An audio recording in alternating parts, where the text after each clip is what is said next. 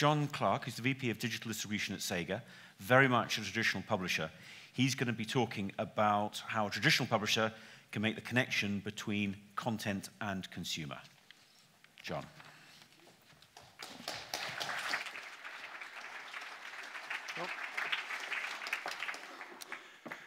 Thank you, Charles. Hello, everybody. That's me. My name's John Clark, and I'm the VP of Digital at Sega. What my team looks at Sega is all of our PC digital download business, console download business, cloud, new business developments, and currently looking at games as a service technologies and how we roll them out across the group. And I'm talking, as Charles says, about connecting to the consumer. When we obviously look at games, we know there are millions of gamers out there, and every game does need to find its audience, and we all know that discovery can be a challenge. Hopefully in my presentation, which will revolve around PC gaming in general, we all share the same challenge, which is that route to the consumer, and really getting the consumer to have some sort of buy-in to the game and the content that we've got. From a point of view of Sega, we are massively in an envious position. We work with fantastic developers such as Relic, Sports Interactive, and Creative Assembly, all of which produce some incredible PC franchises. And it actually drives us on. Their innovation and their creative skills drive us on to be a much more sort of valuable partner for them. We've referenced publishing quite a lot. It doesn't matter if you're an independent or a big AAA studio. If you can't publish a game, you can't reach the consumer. And we've worked very hard over the last sort of 3 or 4 years to ensure that we innovate within a publishing space and ensure that the great content we have, we offer value to that to make sure that it can reach its potential maximum audience. Digital has changed everything. It enables our studios to think about publishing, and it enables us to think about publishing in different ways. And the big thing about digital is our mindset. And we no longer think of shipping out 1 million units of a game. More so, we think of one consumer engagement and one quality consumer engagement 1 million times. And we're just turning it on our head, just so we can think about it in a different way. Fortunately, within our organization, Sega have innovated over the years, whether it's with the hardware, software, or more recently with corporate structures, which is vital how we go forward. And we need to continue to innovate. And Sega gives us the flexibility to think slightly differently to a lot of our peers.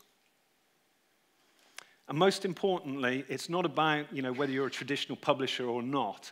It's about whether you're traditionally publishing, if that makes sense. So we need to do things differently. We need to stay ahead of the curve. Publishing is no longer exclusive to companies like Sega. It's for everybody to do. So we need to maintain quality and innovation.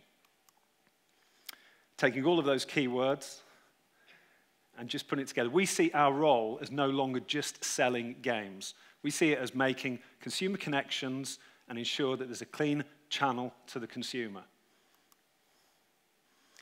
We work on growing our audience, assessing every possible channel to the consumer, whether it's at traditional retail or whether it's digitally. Wherever there's a consumer that wants to make a content interaction, we need to extend to that audience. And we really need to think flexibly. And of course, continue to maintain relevance. Just quickly talking about how we see ourselves as a publisher, and we've got the 4 strands there that we feel we bring to the table. So whether it's assembling talent, financing projects, distributing and marketing content, or adding a commercial focus to everything, that really is the role of publishing within the video games. My area generally concentrates on the distribution of content, and in particular, what the team that I work with does is monetize and distribute or sells content. And within that, we can see that it includes free-to-play, it includes download-to-own, it also includes content marketing. Now, what this means to us is how we get standout. We don't just want to put games on sale, we want to add features. We want to give better reasons to get games to stand out to the audience. Our team also works with our tech partnerships and developments. So whether it's looking at Steam machines, cloud, virtual reality headsets with Oculus, it's important that we stay close to what's happening out there with the tech world. And lastly, we have our developer relations people sitting within our team. We like to look at what's going on, what indies are getting up to, because that's where the innovation happens, at the developer side. So if we can look at what content's being developed, we can start to think about partnerships, we can start to think about games that we think would be successful going forward. And it all aids the way we think about publishing and the discovery. Ultimately, and I think this has been mentioned before, we do see the gap between the creator or the developer and the consumer being a direct relationship. We don't see ourselves as publishers being in the way of things or owning a particular channel. And what we can do to try and make sure that consumers can reach the creators is our vision. It's what we sort of strive to achieve at the moment. We want to expand that customer base. There's addressable markets. We need to identify who they are and put them in touch with the content, put them in touch with the content creator, and make sure that there's a seamless delivery of the content. But more than that now, the consumer is not somebody who has a one-way relationship or even a relationship of blogging and posting comments. The consumers are now becoming collaborators or creators themselves. And I think, whether it's through Kickstarter or Team Fortress 2 or modding or YouTube, we see people creating content, and we think that's vital, that we have that ongoing relationship and just looking at the consumer as far more than just a customer. I'm going to move on to a couple of examples now, because thinking like that means that we need to sell our games, we need to get standout, we need to reach that connection with the consumer. And I think, if we look at Steam, and in 2012, 380 games were released, games were released on Steam. Last year, over 600 games were released. And I know that any of you that have released a game on Steam will know that to get sort of quality standout and discovery is quite a challenge. And it's exactly the same for us with franchises such as Company Heroes, Total War, and Football Manager. We have exactly the same challenges. More games are being launched more quickly, and I think with developers now setting their own pricing, we're going to see some interesting developments. We don't believe that cutting the price in games is the way to grow our business.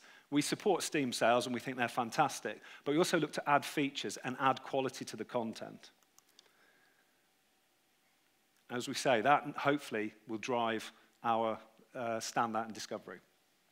I'm now going to talk through 3 examples of things that we think we've done differently that aids that discovery and aids that connection to the consumer.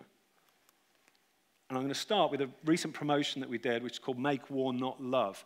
It was ran across Valentine's Day weekend, and the idea here was not just putting 2 games head-to-head, which was Company of Heroes 2 and Rome 2, and they both went on sale for this weekend, but we wanted to make something a little bit more of it.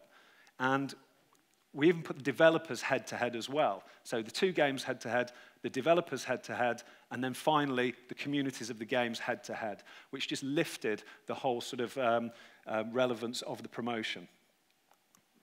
Just talking through what we did.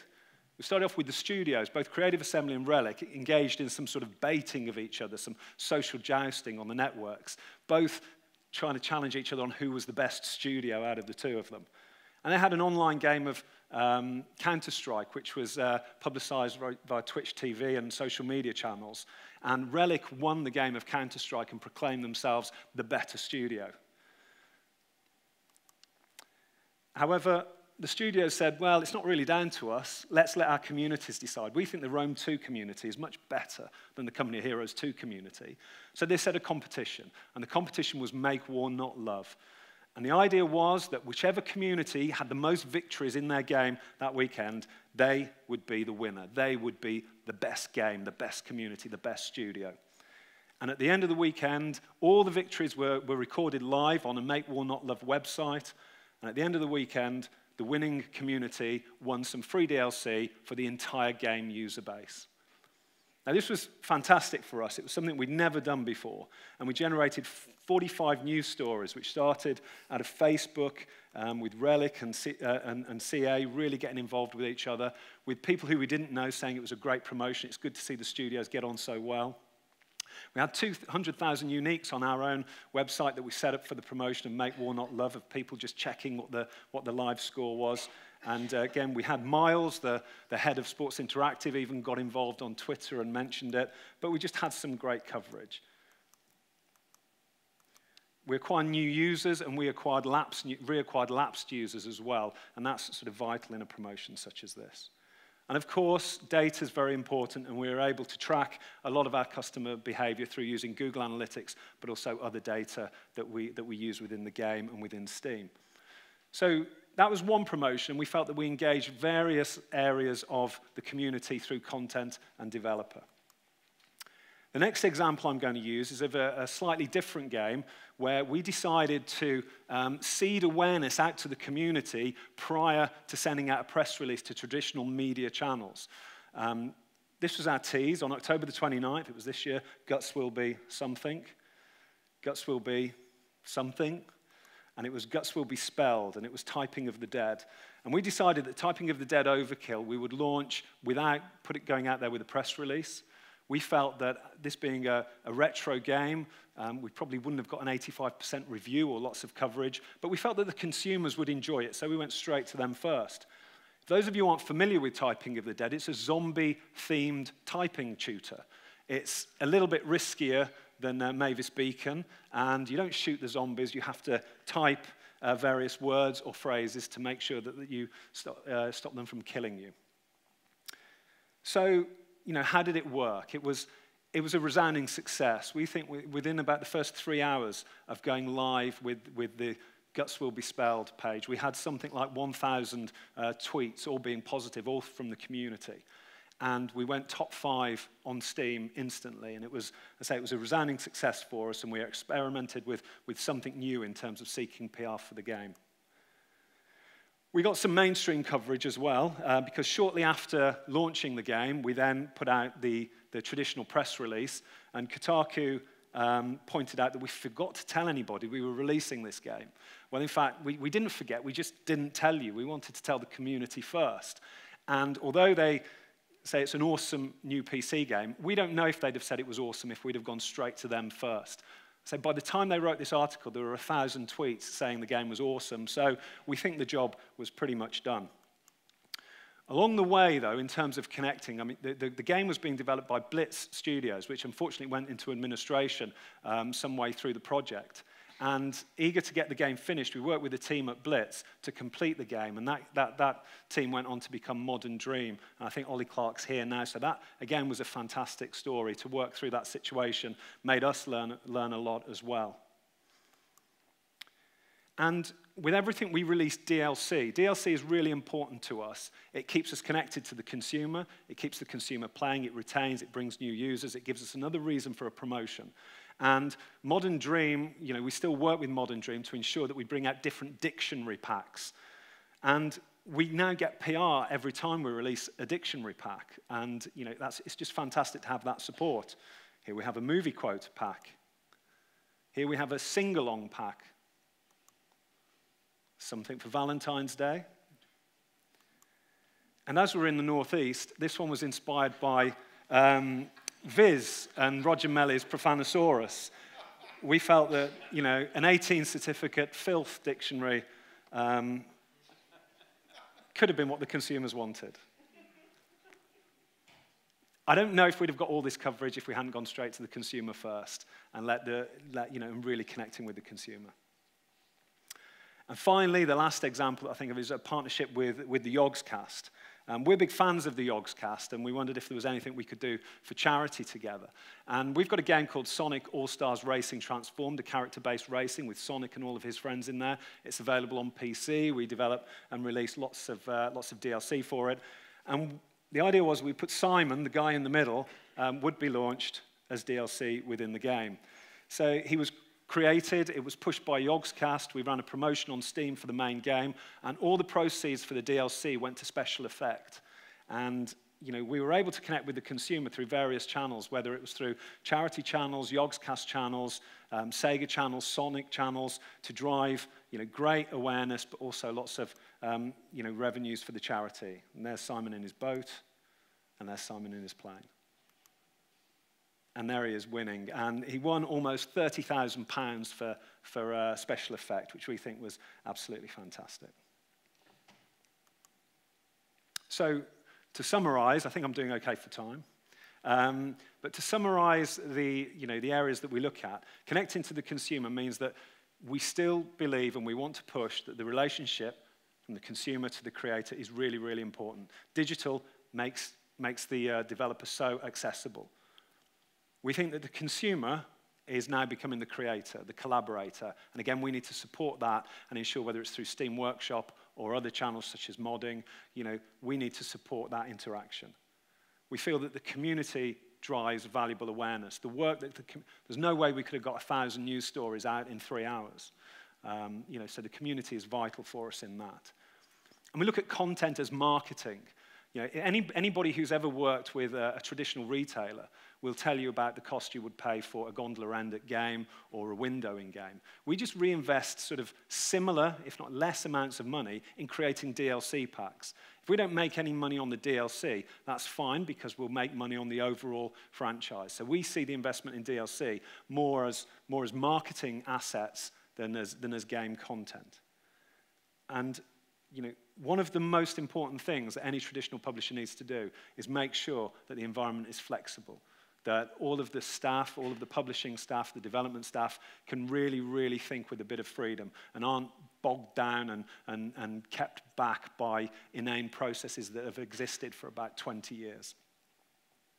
And that is it. Short and sweet, hopefully.